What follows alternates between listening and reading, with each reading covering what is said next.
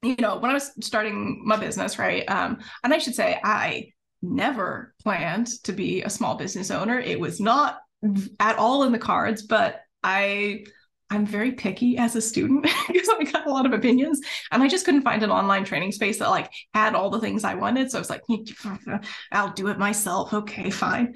But yeah, so my studio values are, first of all, inclusive, because you know, it matters a lot to me. Like, part of the reason that it's online is that, like, folks who are immunosuppressed or have immunosuppressed people in their families, like I do, we really still can't train in person. There's really few studios that are still requiring masking or have like appropriate to the degree that like it would feel safe for me to be able to train there in person. So online is a big part of that.